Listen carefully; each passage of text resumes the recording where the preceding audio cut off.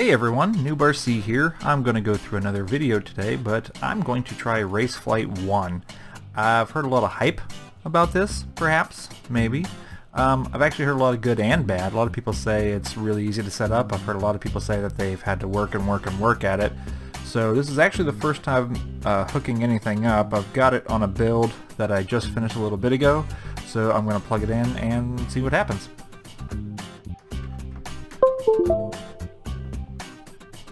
Okay, first impressions, it's a pretty simplified interface. Doesn't seem to be a whole lot there, really.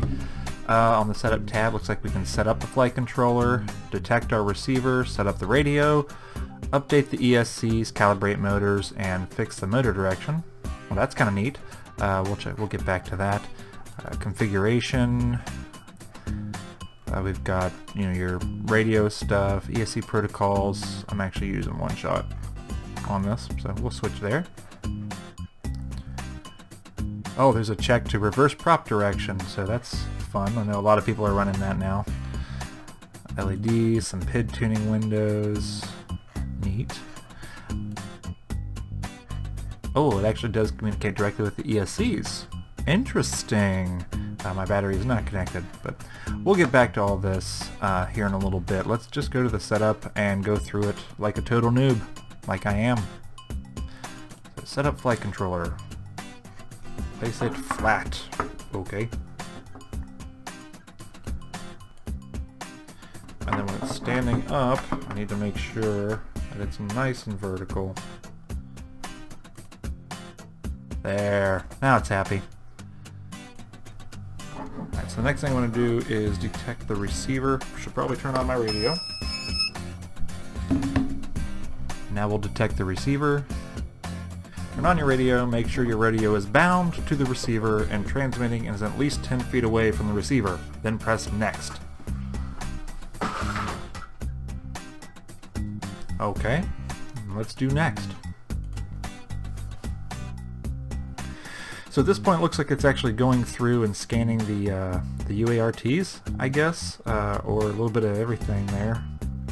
I actually have a S-bus receiver wired in, so let's see if it figures all that out. Okay, it did actually find it. Please run the setup radio wizard next. Okay. So let's do that. Press next and move your sticks and circles for 15 seconds. Right. Somebody set a stopwatch. I'm not very good at counting. Moving the sticks and circles. After that, place the throttle at idle and keep yaw, pitch, and roll centered, then click OK. Okay. Throttle at idle, click OK. Boom. Set throttle to top. Boom. Push yaw stick to right. Boom. Push pitch stick to top. Boom. Set roll to right. Boom. Alright, cool. Set your arming switch to the disarmed position and hit next. Set it to armed position and hit next. Alright, that's pretty cool, actually. So, did it get it? Oh, look at that. There's my arming switch. It knew that it was on channel 8. And, sets my tolerances there and everything. That's kind of cool. I'm good with that. Level, acro level, failsafe, logging, LED color. So this stuff isn't set, but I could probably do that. If I want to do a level mode, let's say, well, I know my should be on channel 5. Yeah, there's my 3-position switch. So let's say we want to set a group down here. So there, that way I can start off in level mode and then switch out to acro. I'm not sure what acro level is. I'm going to guess that's like horizon. So let's set up, we'll set that in there too. Probably like that. Looks good. Alright, I'm going to save. Just so I got everything there. Alright, so I did the setup radio. Let's do the update ESC. I have removed the props and connected a battery. Well, no, I haven't yet. let's do that. I have now. Next. Well, I don't know what they're doing. I'm guessing it's updating the ESC firmware, I suppose. It's interesting. I didn't give it any options, so I'm a little concerned about that. This is why reading the instructions is so important, people. It really makes a big difference in your life if you know what you're doing before you start clicking on things.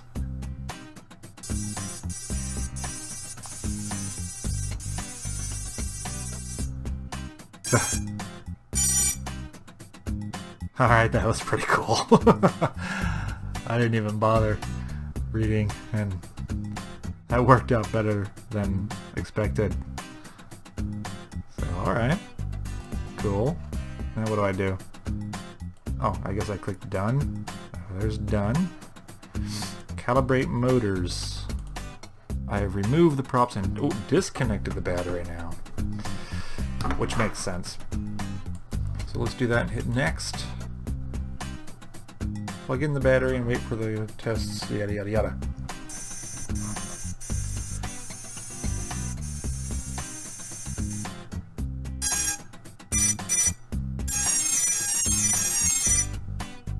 Okay, so that should be good. Hit OK.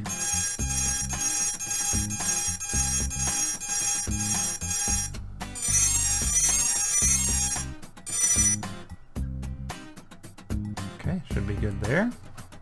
Now we're just fixing motor direction, it looks like. Remove the props, connect to the battery. Next. Set idle percent to 5. No, they are not spinning. There's no, I guess I'm just gonna hit stop. Hey, they are all spinning now. And they were all spinning the correct way.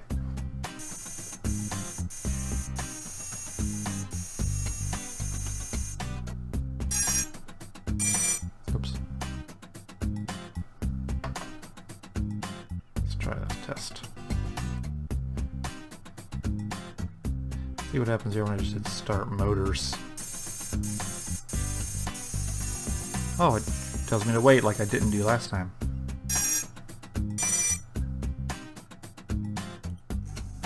Okay, just testing motor direction now. Everything's going the right way. Good. I honestly think that's it. I mean, obviously I need to tune my pits and things like that, but I think that's the RaceFlight setup. So if I arm this,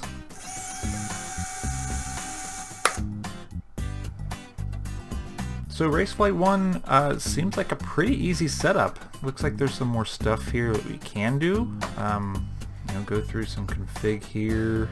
I could reverse the prop direction and swap everything out. I could configure the LED. I don't have one on here, so I just haven't wired one up. Now, of course, here in PID tuning, I might want to do some stuff. Of course, I want to set up my rates and expo, but I'm going to take it out and fly it first and see how that feels, and then I can just adjust it from there.